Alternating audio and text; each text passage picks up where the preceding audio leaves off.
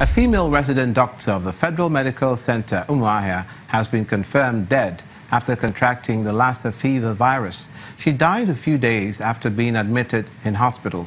The medical director of the FMC says the hospital is collaborating with the Center for Disease Control and Ministry of Health for contact tracing and surveillance of those who came in contact with her while she was on admission. He says that an investigation is ongoing to determine how she got the disease and appeals to members of the public not to panic but maintain a clean environment. We received information that one of our doctors, a resident doctor, who had been admitted into Abia Specialist Hospital, died and was confirmed positive to Lassa fever. That's the information we got.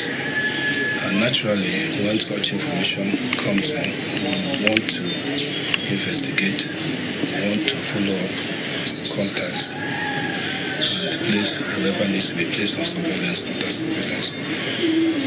We are receiving huge support from the NCDC and also from the ministry.